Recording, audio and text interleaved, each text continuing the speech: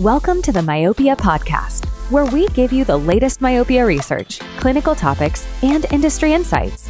Make sure to subscribe to stay up to date on all awesome myopia content. And now to our host, a massive myopia manager himself, Dr. David Kading. Thank you for joining us for this episode. Today, I am stoked to be hanging out with my good friend Justin Kwan, who just reminded me it's been 14 years that we've known each other. That's right. Which is really crazy because I didn't think you were that old.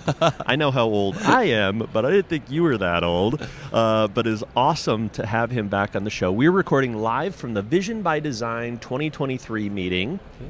Incredible things happening at the conference. We are in our, well, depending on whether you came to the boot camp or you came just for the conference, in either your third day or your second day. And we're in the exhibit hall where all these amazing companies who are changing the landscape of myopia are all hanging out. I do want to mention, both now and at the end, the October 2nd through the 5th, 2024, we're going to be hanging out likely in Dallas, Texas. That's the plan.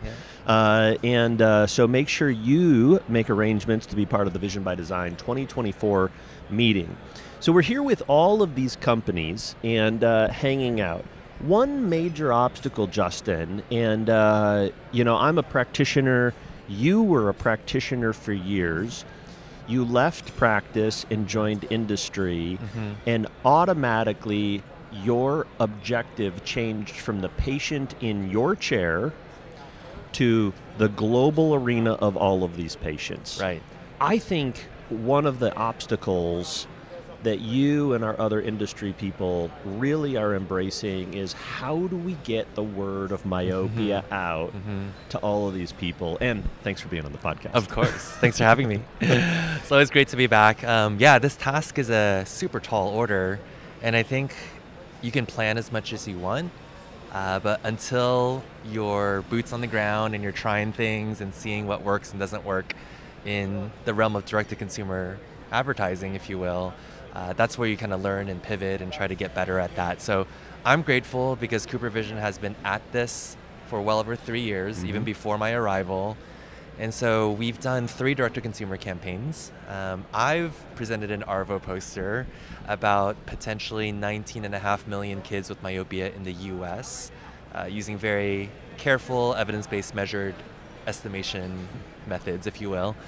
So that actually amounts to about 300 kids for every OD and OMD, which a lot of our OMD colleagues are partners, but they're not going to be directly managing myopia in these kids. So this past summer, we have our 3rd go-around at a direct-to-consumer, multifaceted campaign, if you will. We have what are called DMA, or direct market kind of cities and regions picked out. We partner with local optometrists who have become consistent in prescribing MiSight one day and other things for children, and try to get them on the news, really get them to get interviewed. An article might be produced. They might actually end up on the news and health segment. Simultaneous to that, YouTube ads, the ones that you hit skip after 5 seconds. Yep, there's MiSight plastered all over those. Our mysight.com through SEO. But you and I both will admit that there are times where you watch it for 5 or 10 seconds beyond where the skip shows up because you are interested, and that's what we're hoping for, right? Exactly. Or got distracted and like, something caught my eye. Yeah.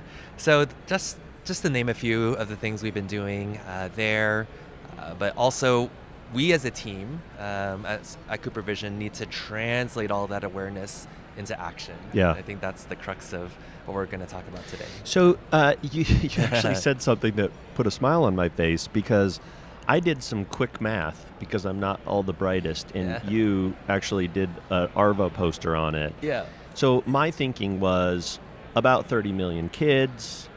If about 10,000 of us really went in, that would mean we'd need to see about 300 kids each. And you actually did the data to find this out. But it's a good estimate. This is a number that you've actually come up with. What went into that study, that evaluation? Mainly just looking at a big data set out of Southern California, 61,000 kids in the Kaiser Permanente healthcare system. Yeah. They all got eye exams, and there was range of hyperopia, astigmatism, myopia.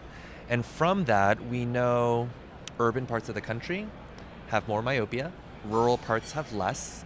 There's studies that say that's about 2.6 times difference. And then you look at other census data on how many kids age 5 to 17 and what percentage of the country is urban versus rural, and that's how I kind of triangulated my final number. Yeah. Yeah, well, I went through a lot less work than I got. But it's good to see that they're close-ish, and that means that 10,000 people need to be doing 300 kids. Or 25 a month. Yep. Oh, yep. So Justin. Yes. Do you know approximately through my site and other industry numbers about how many eye care providers in the U.S. or North America are doing myopia management? And that's the tricky part, right? Yeah, because it's an estimate, right? We see what we see. There's a little over 10,000 doctors that are certified to prescribe MiSight. And actually, we've kind of removed certification in a way. Not to say it's unimportant, but it's more important to start treating kids. So we do have a 30-minute video that you can watch whenever you want to. And that really kind of gets you your fit set and gets you started and so on, and gets you the resources from us. But your question about how many doctors are actually doing this on a consistent basis? Yeah, and what is consistent is the next question, right? I think our bar is a little different than maybe our other colleagues' bars. I'll just say that for now, but let's just say consistent would be 3 kids a month or more. Right now, less than 100 doctors are doing that. Okay. Yeah. Those numbers align. That's for MiSight, but here at this meeting, the Ortho-K doctors are obviously doing like 30, 40, 50 kids a month. Yeah. So, 10,000 people have raised their hands and said, I am interested. So let's say that some of them are doing 0, right? And then some people are doing something else besides MiSight. So let's just say that our pool is 10 to 15,000. Yeah. The reality of the number of those people that are doing 25 myopic kids a month is probably 1 or 2%. Yeah. Right? I'd We've agree. got a long ways to go to do that. Is the problem, from your perspective, and I know we're just theorizing here. Sure, yeah. Is the problem that the doctor isn't a believer or that the patients aren't ready? And I know it's both, but where is the biggest obstacle? Where are you guys trying to... I know you're hitting it on both fronts, but where's this problem?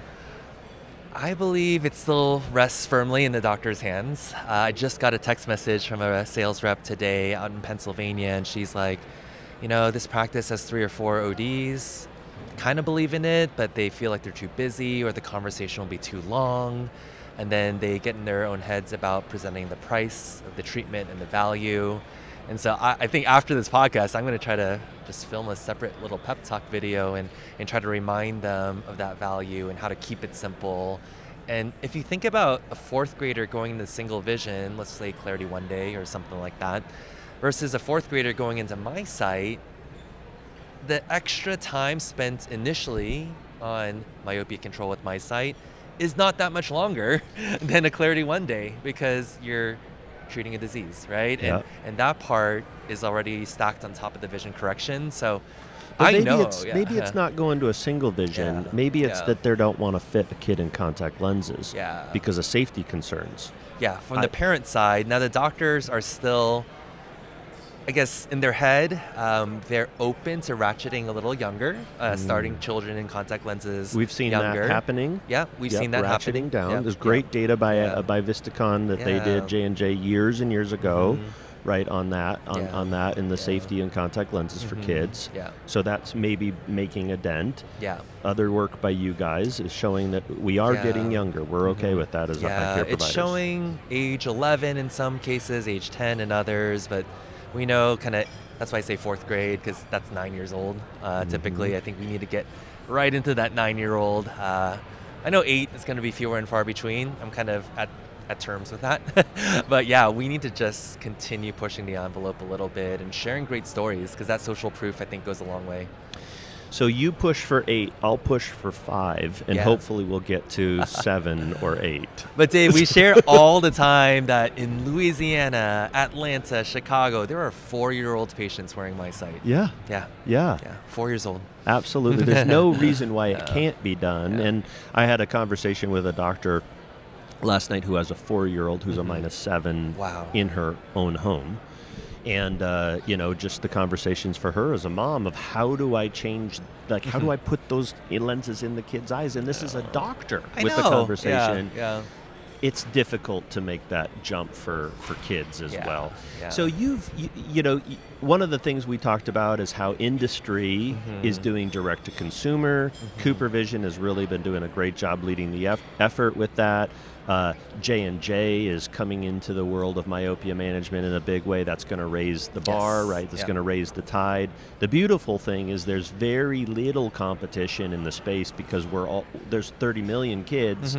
We're not even treating 1 million of them, right? Not even 1 million. So we've got a lot of room, we can get 15 million kids in MiSight, and everybody else still has a lot of kids that they can go for.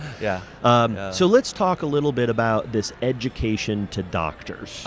How are you, and your role is a big part of helping professionals be better. You're getting text messages, like you just said, and you're giving these video pep talks. I like that. What are the things that you're saying? What are the things that CooperVision is doing? What could a doctor reach out and expect to receive from CooperVision in helping get them going? That was a lot of stuff. But no, for sure. We'll kind of take it layer by layer. We grew our sales reps, the force, if you will, from 150 to 180. Sales force, about a year ago. And we also integrated all of our specialty GP lens products into CooperVision. So I don't think a lot of people know that it's just CooperVision now. There's no CooperVision Specialty Eyecare. I think you're one of the first to hear that, actually. So when you think about 24 or so reps on that side, kind of collaborating with our 180, and then you add on top of that our myopia management specialist reps, there's 9 of them. It's kind of like you have many people to turn to, which could be a good and bad thing. But we are very good at passing the baton when we need to. If it's a more technical question or a practice development, management, business development type of question, how to just set up fees and get started, right? And your agreement between the doctor and the parent, all those things. We have a lot of people that can support. And that's really for the doctors that are certified. Maybe they fit their niece, their son, and one other person, and then they stopped for a while. We still pay attention, and we're there for them. We can pick that right back up. Our myopia reps, if you will focus more on their top 120 or so that have done about 1 a month, 2 a month, kind of goes up and down a little bit. But I spend most of my time in those that are even a bit more consistent than that. How do we take them to that next level with marquee speakers like Steve Vargo or Maria Liu, Mike McDougall on our public relations team. He's really good at, telling a story, your internal, external marketing efforts, how to carve that out a little bit more. But we still rely primarily on peer-to-peer education at workshops. So that's what we seek to do here at this meeting, and also other places, trying to go where doctors show up in case we can't fly them to a place or their schedule doesn't allow for it. We want to be at the state affiliate level, at the OPW, for instance, and meeting doctors where they're at. So it's a multi-team effort. Yeah. So let's speak to 2 different groups. Let's speak to somebody who is here, who's doing orthokeratology. They don't do much for soft multifocals. They have opportunities within CooperVision to utilize orthokeratology lenses with CooperVision. But I'm now interested in doing some more soft lenses. I'm interested in MiSight. What support is there to get me up to speed on the clinical studies, to get me up to speed on implementation and fitting more kids? I already do INR on kids, but that's with a ortho-K. That's not with a soft lens. You and I both would say that a soft lens probably is harder to teach a kid than an ortho-K lens to put it in. Taking it out maybe a little bit. That's right? It's a give and take there. So walk me through one of these very well-versed myopia management doctors, how they may get started? Yeah, so first touch point is that relationship with you have with the rep, either your CRT rep or your CooperVision rep, or because you haven't met your MySight rep yet. Right, you're not doing it. Yeah. So I mentioned that 30-minute certification video. You can knock it out today while you're washing your dishes or doing your laundry. And then from there, getting that fit set, and then the CooperVision rep or the Myopia rep, whoever's available, and their comfort level can get you started with setting up your fees and your program. Do you combine your CRT and MySight contract with the parent, right? Or do you have separate ones? Because there are differences in that process. But we really are trying, again, to keep it simple, knowing that many times you just need to add that 6-month evaluation visit to measure that response to treatment. And then hopefully you already have a system set up in your practice management software, whether you have your CRT program and now you're just creating a MySight program. Do you price those differently, the same? Or do you split it out as 2 line items of professional fees and materials, right? Mm-hmm. So we can support along that way, give you parent education guide. Really what we're coaching to, if you will, now is to keep that conversation really succinct, meaning that to describe myopia as the eye is growing faster than it should, longer than it should, becoming weaker, and we used to have to watch this get worse, but good news, we end on a high note. We have a great way to treat this, and it's FDA approved, backed by a 7-year study. So to answer your question about the science, that can be, the science of the 7-year MySight study can be covered in certification. Yeah, it's that in that 30-minute video, right? Yeah. And great data, 7 years of incredible data on MySight.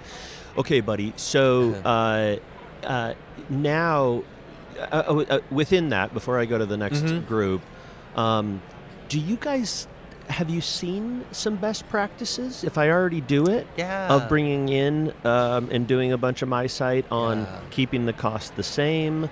What is the keep it simple method that, and I know you're going to tell me that, well, it's whatever works best for your practice, but have you seen some best practices? I have, really successful doctors, some have been on your show, try to just break it down to either $100-some a month or $4 a day, just to not initially sticker shock the family into this massively expensive program, which there is value, of course, and we convey the multifaceted benefits of treating eye health and protecting. I think that word protect is what we found really is key, and it draws attention. It's meaningful because we protect our kids when we put them in car seats or we put the seatbelt on. It's protecting them as they grow. So for the established Ortho-K doctor, one of the questions I always like to lead with comes from the Mike Lipson paper. He surveyed a lot of Ortho-K doctors. Maybe you responded in that survey. They found the median is 5 established Ortho-K a month and 2 brand new Ortho-K starts per month. So we say, hey, if you're not doing 7 Ortho-K a month, you have room to grow your Ortho-K and MySight. If you're doing 7 or more Ortho-K a month, great. We never want to refit successful patients. Don't have to change that base curve. You know it's working. You're measuring axial length and it's working. Great. It's not about refitting Ortho-K. It tells us, though, that if you're doing the 7, you have room for 13 MySight. We're trying to point them back to that 25 number, 25 a month. Yeah. So it's really kind of, do you have something set up? I don't know if you have something in your practice where you have a dedicated staff member that either is incentivized or trained to get every child of every adult scheduled for just an eye exam. We're not talking myopia yet, because I've been asking every doctor I know, who is responsible for getting kids of the adult patients? You and I talk in the exam room, we catch up just like we did earlier about our kids. What happens when they exit the exam room? Is there a pull-through that a staff member said, hey, Dr. Kading really wants your kids scheduled, I need to make sure that happens? Or do they get distracted in the optical and then scheduling the kids falls by the wayside? What do you guys do in your practice? Well, every parent who has children who have eyeballs, and they need to be seen, right? So that's a key component. One of the things I was just talking to Sherman Tung about this is we now are doing axial length on every patient. Yes. So that starts the conversation around myopia management, regardless of whether it's grandma or whether it's the aunt or whether it's the mom or the dad. And then that kind of leads us into, man, your eyeballs are huge and your prescription's big. Wouldn't it be awesome if we could go back? We can do that for your kid if you like them. So you measure axial length in all the adult patients as Every well. patient. That's really great. Yeah. And part of the reason why, and we're not promoting it per se, is we have the Myopia Master. So it's our autorefractor and keratometer. So we're doing that on every eye exam. So we just do we do biometry at the same time. So as well. essentially, you have 3 or 4 chances to talk to the adult patient if they have any kids, if they do, or the younger siblings. Have they come back? Have they been lost to follow up? Because I remember, man, in Illinois, it's a mandatory eye exam before kindergarten, but after that, age 5, sometimes they'll disappear for 3 years. Yep. And like the staff need to be on it to get them back. And doing biometry on that 5, 4, 3-year-old, if possible, if you could, just it shows you the projection, and that's a really great thing. We don't have mandatory eye exams in very many states. Ohio is leading the charge with some of their public health efforts in eye exams in kids, and what you guys have for this mandatory before is an awesome thing. Okay, I don't want to take too much of your time, but I want you to hit on what is myopia management? Like, how do I bring this in? I have been fitting some kids in contact lenses, but I don't do anything. How can I get started with Cooper Vision products? Let's say I want to do my sight. Like, what are the steps and resources that you have available for people? I think there's still a significant number of optometrists that may not have a Cooper Vision rep simply because they live in a more rural part of the country, or they don't do a lot of business with us for Clarity, MyDay, Biofinity. That's where we as a resource can then skip getting a Cooper Vision rep and go directly to a myopia rep who will take all comers, whether they've dabbled or started or not, to really kind of drive that momentum and get that going with the practice again with one parent education guide that's a very nice visual. This guide is something the parent takes home. It answers 7 questions, which a parent's probably already thinking about. Like said earlier, are contact lenses safe in kids? What is myopia? What is my sight? What are the eye health implications? So that guide we've worked on very diligently to, again, keep it very short, but make sure it has all the information the parent might want. So that is something that gets taken home. The fit set is 1 tray. In fact, I'm going to tease this a little bit. In a couple of months, we'll have the same 1 tray, no larger, no smaller, but it's going to have 15 more slots for 10 packs. It's incredible. It's already a really compact. It's already, Good. So it's we're going to have the full -1/2 to -7 range, and it's data driven, meaning you're going to have more slots in the quarter diopter steps that get prescribed the most. Sure. But this reminded me.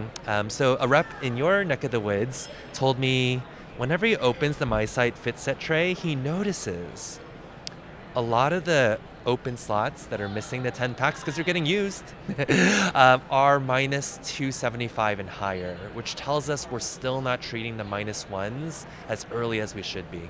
Yeah, it's a great insight. It's a powerful image. Yeah, maybe you should just not have anything over -275.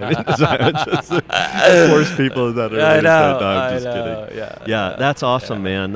So those are the easy steps. Just reach out. We can direct to exactly the right person, and I have full access to all of our platforms to know who's assigned to who, and we're a very well-oiled machine. Yeah, and I don't know that I knew, because I haven't needed to reach out to you for it, is the resources on pricing and practices and forms and documentation to get you all the way up and going. I knew that there was implementation people, but knowing that it's way more than I thought is fantastic for doctors to be aware of. And a lot of our myopia reps were former office managers, contact lens technicians, contact lens fitting opticians. So they know what it's been like to be a staff member in the office. And we've actually done a few what we call myopia open houses or jumpstart programs where maybe a doctor is like, I have a list of 5 candidates. I sort of started the conversation, but we can invite the 5 of them back, and then our myopia rep can work side by side with the staff to get a lens on the eye, maybe they go and walk around the neighborhood for like an hour and come back just to get that real world experience. How we trial presbyopic multifocals is, the smiles on the kids never gets old. So I think if these candidates that are on the fence that never fully committed get a second chance, and they're in an hour or two in the practice with other families of the same kind of myopia need, then I think that's powerful for them to share their own stories and their own challenges and get their questions answered and finally get started in treatment. So we've done some of those open house events. Yeah. I think that's awesome. Yeah. Well, dude, thanks for being on the podcast. Yeah, thanks for inviting me. We could go on and on and on. Seriously. I love talking with you. Same here. Well, thank you for joining us for this episode. We are recording live from the Vision by Design meeting. Justin and I are getting interrupted by people coming up and taking selfies and people taking things from the booth. It is an absolutely wonderful time. Yes. Great pizza here at the convention center. So make sure to like and subscribe and stay tuned about more information on the Vision by Design meeting in Dallas, October 2nd through the 5th, 2024. If you are interested in growing in myopia management, don't know where to start, check with your Cooper rep. Come to the Vision by Design meeting. Soup to nuts information here, especially with the boot camp. I know you'll love it and get a lot out of it. Thanks for joining me for this episode today. Take care.